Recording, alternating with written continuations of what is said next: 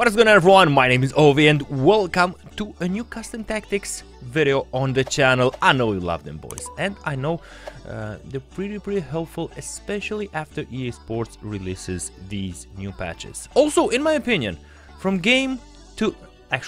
week to week, the tactics need to be adjusted a bit. We get new players, better players, and the teams, the squads just feel different on the pitch. Of course, before we get started, make sure to drop a like if you're enjoying this type of content on the channel.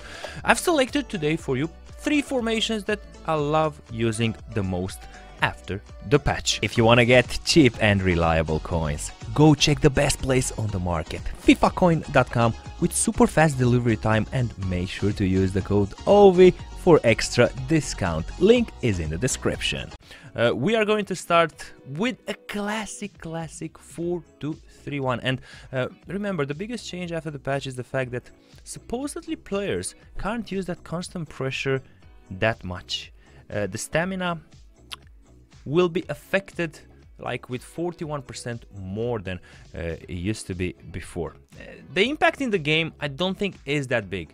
I think it's like maybe 10-15%. That's kind of it. I haven't felt like opponents that put constant pressure from minute 30 really had 41% less stamina, like EA Sports says. But okay, let's take it like that. So 4-2-3-1, and what we're gonna change in the formations will be the depth. It will be a bit harder to put pressure on the opponent without using that much press after possession loss, and team press and constant pressure. So we're gonna up the defender line a bit. I ask you here, make sure you have 2 strong center backs in all of your formations. You might not have coins, okay, for Piqué rule breaker. I've got Virgil van Dijk. You can go for an Eder Militao. There are options.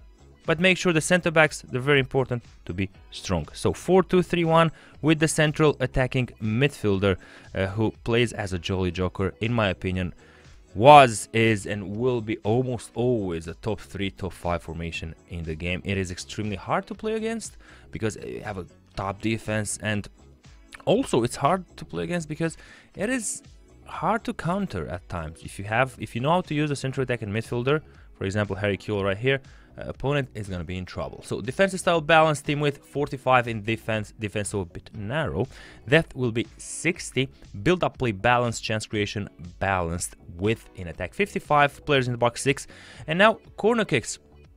Depending on which corner kick technique you want to approach, you can go 1, 2, 3 or 4. The 1 gives you the short pass and then 2 more passes outside and you start the trivela.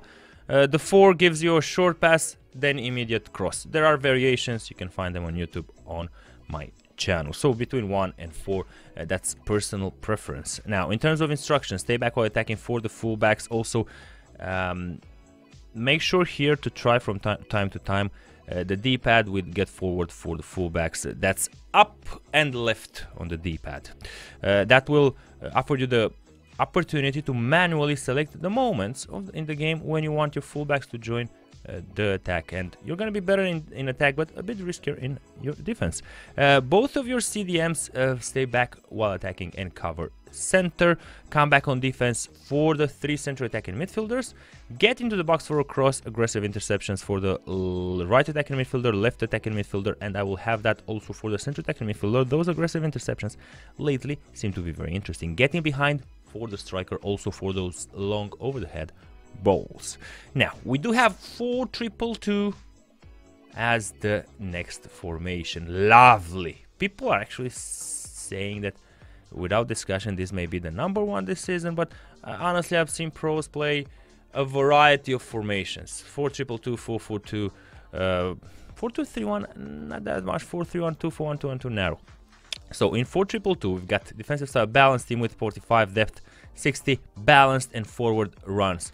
Always check direct passing if it suits your style more. Team with 60, players in the box 6, corner kicks and free kicks. Again, between 1 and 4 depending on your corner kick style. Next we've got the fullbacks, stay back while attacking. pretty simple. Stay back while attacking, cover center for the 2 CDMs, come back on defense, get into the box for a cross, and aggressive interceptions for both of our central attacking midfielders. And now, I have stay central on both strikers, but I use getting behind only for one of them. You pick the player that you have in your squad that is better for these overhead balls and have getting behind for him. Last but not least, we've got, this is still my personal favorite, because you can do the German cross like they call it, even though I know it for like 15, 16, 17 years since FIFA 06, man, it's been so long. Now they call it the German cross. You also got a tutorial about it on the channel, on the OV Clips secondary channel. Works amazing when you got 2 CMs.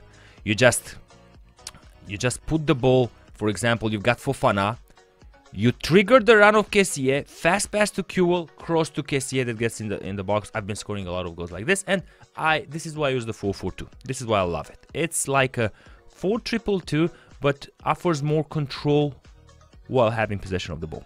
Defensive style balance, team width 40-45. Here you already have a wide formation. Depth 65. A bit risky.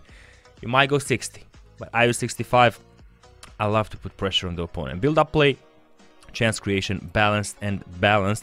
I feel like I prefer to trigger the runs manually instead of forward runs and direct passing. If you feel the 4-4-2 to be stalled, to be boring, to see that your players are not making the run, if you're not used to trigger manually the runs, just go with forward runs or direct passing. They will help you, but I am using balanced for this. Team with 55 in attack, players in the box 5-6. Again, corner kicks. The rule is pretty simple. Between 1 and 4, depending on which corner kick technique you master. Instructions: stay back while attacking for the right back, stay back while attacking for the left back, stay back while attacking and cover center for the 2 CMs. The right midfielder, come back on defense, get in behind. The left midfielder, come back on defense, get in behind. Now, for the 2 strikers, it's very important right here. If you have a player, for example, we got Cristiano Ronaldo right here, and Kylian Mbappe that are my strikers. Both of them have low defensive work rate. This is why I choose to have comeback on defense for both of them. Don't imagine they will truly come back on defense and play as CMs. They will come just a few meters back, support a bit the defense, like 3, 4, 5 meters max. If you would have a striker with high medium, don't use comeback on defense because he will truly start to play as a central midfielder. That's the reasoning behind me using those players with comeback on defense. I don't want them to be 2 alone players in front, man-to-man with the center back, because I like my team to act like a unit, you know, like a team.